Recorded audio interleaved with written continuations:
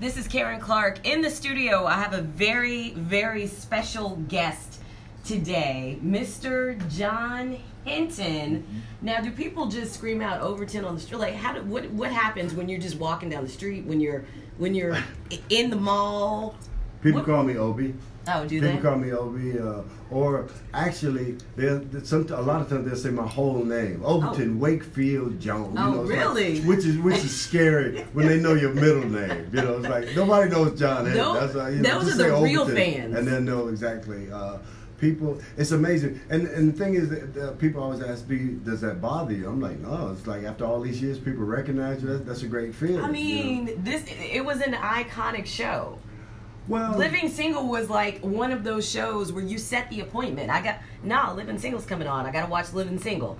You know, stop calling me during Living Single. Yeah. So it was one of those shows. So of course people recognize you. And it's such a blessing to be involved in that, and people remember that. It was like because we had a power hour on Foxy. It was like Martin. It used to be Living Color. It used to be us. It used to be Martin, Living Single, and New York Undercover. Right. We had our own night. It was it was Black Folk Night. That's right. That's our night. That was a different kind of must-see TV. Yeah, that was the first. That's the original. The original must-see TV. We put them on the map. Yeah. Wow. So. Well, I'm so excited that you're here in Raleigh. You are performing at the Raleigh Improv. Yes. I just want to understand this Living Single thing. I mean, did Friends jack y'all for real? And when Friends came out, were you all automatically like, that's our show, but without black people? Well, what happened was we started a year before Friends, by the by. And so we came out, we had this hot show, and here's the deal. The first year, after we did the pilot, there was a big party at this the guy Les Moonves. He was the president of Warner Brothers at the time, and he was at CBS, and then some other stuff happened we ain't gonna talk about. Some things happened. Anyway, we were at a party. Les Moonves was president of Warner Brothers, and he had all these executives in, and the whole cast of Living Single. We were there, and a lot of other shows that got picked up. And Warren Littlefield, who was the president of NBC, he came up to me. And we were standing there talking with Les, and he came up and he said, I blew it, because if I could have this pilot season over, I would take Living Single. Wow. Les Moonves was there, and his ears perked up.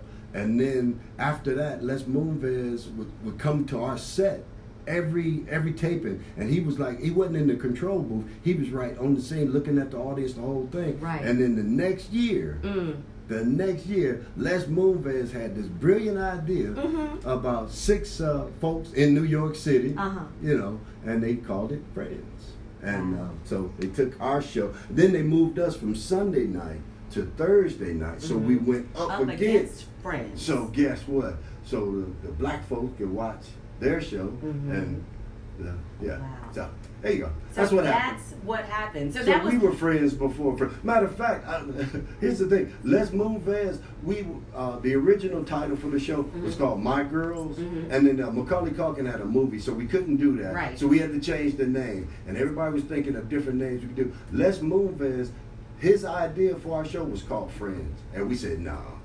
I said, no, I don't like that.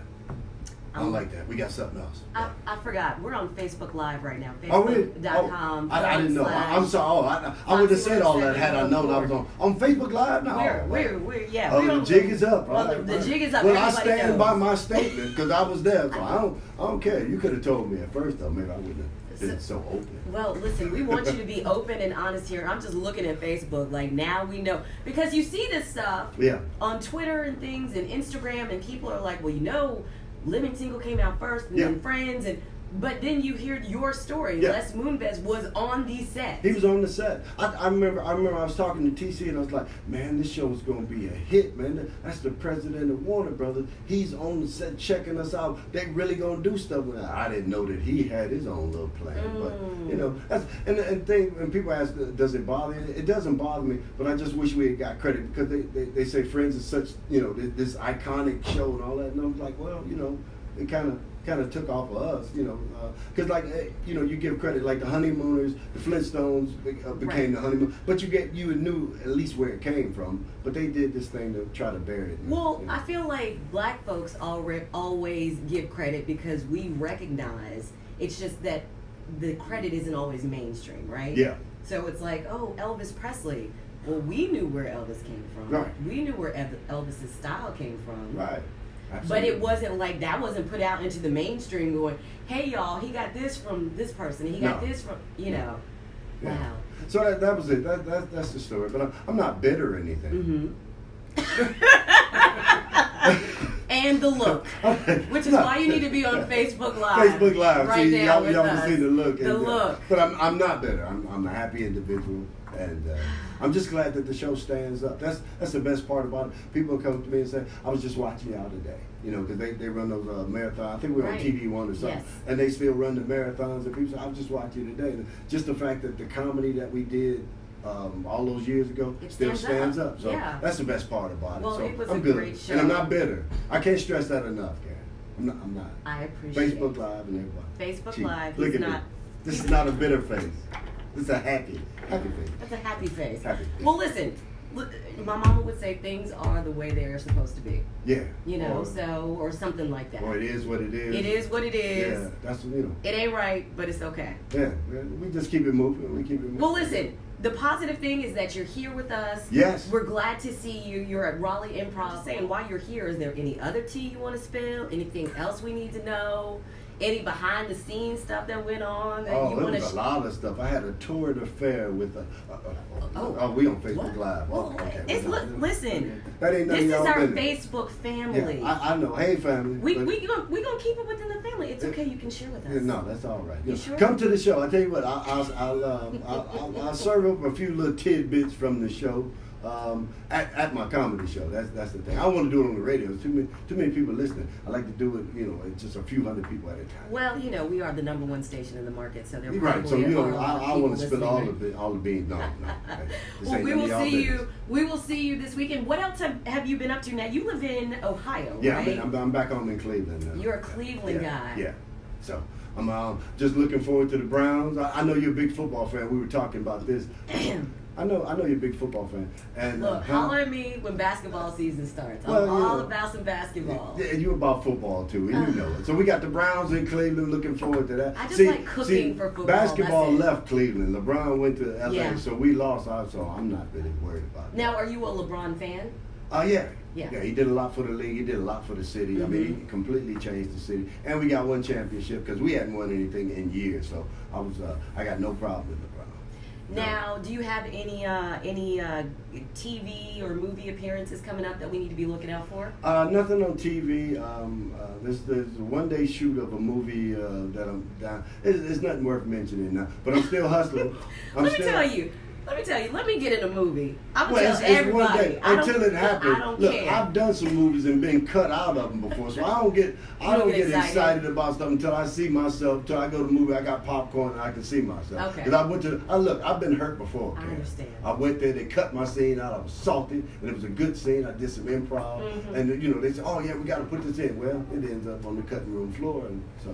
I'll wait. When it's out, then I'll see it. Then I can promote it. Okay, then you'll tell us about it. Yeah, I'll tell you about it then. I'm not mentioning it now. Yeah, not when they can cut me out. Because look, like I said, I've been hurt before. I understand. There you go. We all have. I'm sensitive. I get it. Thank you so much for stopping by, John Henton. He is at the Raleigh Improv. Oh, I'm so glad to meet you. Shout out to our online editor, Victoria, who I said I was not going to embarrass this time. Oh, yeah. But I can't let an opportunity go by. With Facebook Live on and everything. Yes. She was super excited. She's got pictures she's got to show you from her Facebook. Awesome. Victoria, do you want to get on the air and talk about it now? Yes. It's amazing how red she can turn. No. Do you see how red her face is? She's such a sweetheart. She is a sweetheart. She's a sweetheart. We're not going to embarrass her. No. We're just happy for all the work that you did, and Thank you. We really appreciate you. No, I appreciate you. No, I appreciate you more.